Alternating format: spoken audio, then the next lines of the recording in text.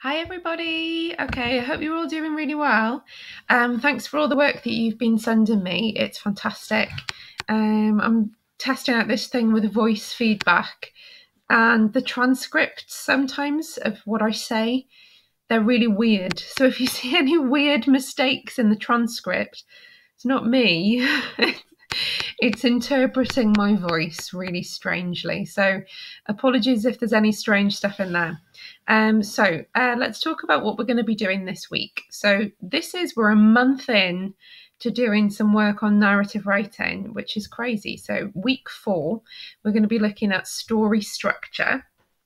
To do this lesson, you're going to need a pen and some paper would help as well. Or if you want to type up your notes onto a Google Doc, that's fine. Okay, so let's get started. So today what we're going to be looking at is how we're going to explore the typical structure of a narrative. We're going to use some examples of story structure from movies that might be quite helpful to get us thinking about it. And then finally, you're going to be planning out your own story based on one of 4 narrative titles that I'm going to give you. Now, I know some of you have already started planning your story and have got a story idea. That's fine. You can use that or you can come up with another. It's entirely up to you. Okay, so first of all, let's have a look at the typical story structure. Now, this is a story structure that we use at Key Stage 3, but also all the way up to GCSE as well. And it's the type of story structure that will be familiar to you from countless books and films. So we sometimes call this story mountain because it's in the shape of a mountain, and in the middle we've got the climax of the story. So at the beginning, you've got exposition. Exposition is where everything's normal. So normally you would introduce your hero, the setting. We then get rise in action. That's when something starts to go wrong and the hero has to start to react to whatever the situation is.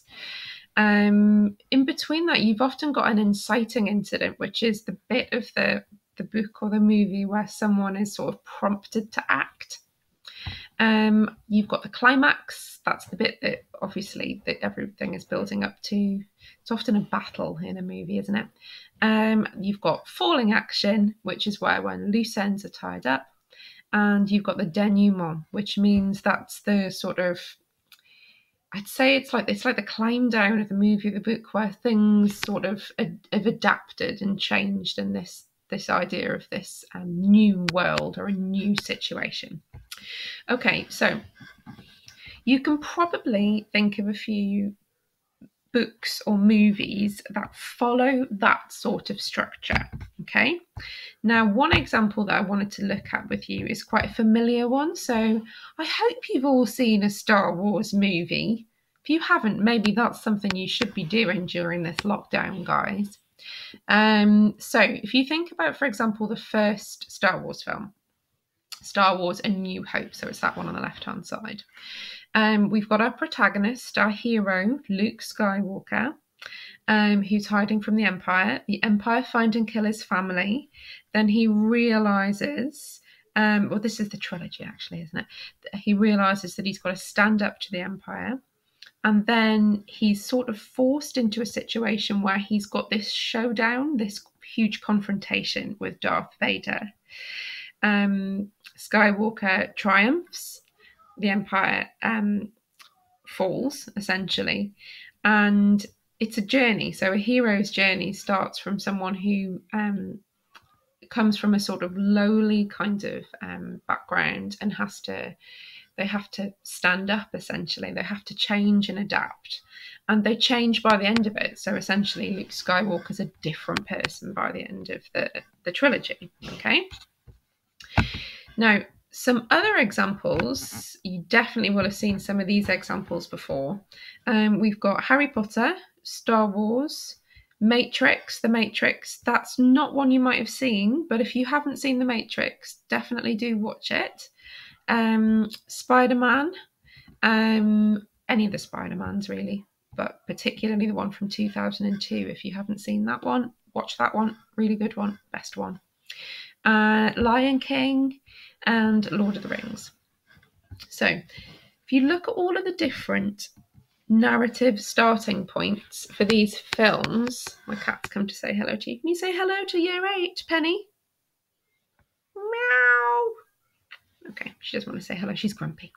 So if you say, if you look at the different places that all of the characters start, I want you to pause the video and just give that a quick read, please. So think about all the different places the characters start, this bit at the top. So just pause and read it. Okay, so these characters are what's part of, they're part of the ordinary world. So, you know, you've got Luke Skywalker living his normal life, Harry Potter in his cupboard on Privet Drive. And then there's a moment in the movie called The Call to Adventure. And this is where they've got to make this decision and where their whole lives change. They've got this like moment of conflict. So the bits that you see here, you've got in Lord of the Rings, Frodo discovers he's got to destroy the ring. The bit where Scar kills Mufasa and tells Simba to leave the Pride Lands. They're these little hinge moments that change everything for the characters. So like Spider-Man when he's bitten by the spider, Harry when he gets the letter, telling him that he's got to go to Hogwarts.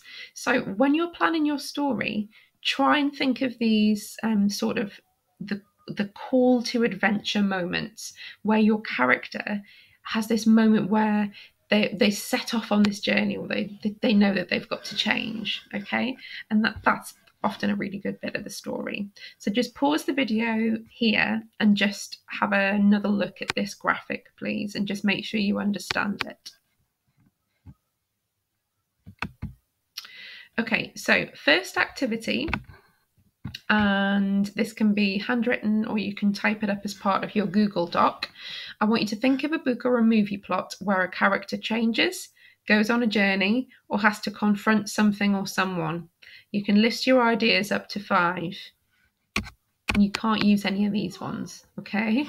So they're the obvious ones, and we're all thinking of Harry Potter, but try and think of some different ones. Okay, activity 2. After that, I'd like you to think of a title for your story. Okay, so you've got 4 titles there. Then mind map your ideas and choose one.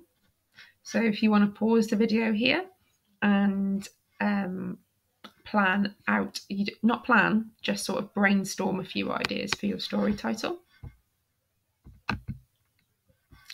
Okay, now your final task, this is what the main thing that I want you to submit this week, is to plan your narrative.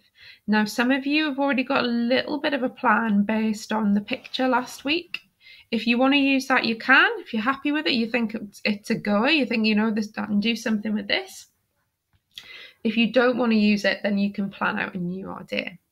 Okay, so this is what I'm going to be looking for in your work. First of all, I want to see that it's detailed. Some of the story plans that you submitted last week were a bit thin.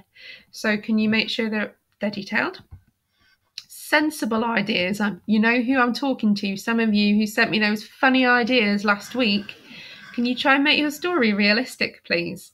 It can be a genre story, so I don't mind, you know, aliens and dystopia and all that sort of stuff, horror, whatever you want to do, but just nothing silly, like really silly stuff. Okay, so be careful. And you're going to get, I'm going to give you some voice feedback on your plan. Okay, so I need to see top effort from everyone, no sloppy stuff. All right, sat at home. Okay, so that's what I'd like you to submit for this week. And that's everything, guys.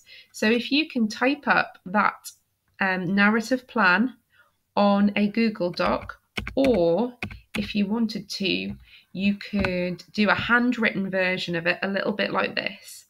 And it's got to be one of these story titles, okay? So choose one of those and plan it out and submit that. As usual, any questions, let me know. Okay, bye everybody.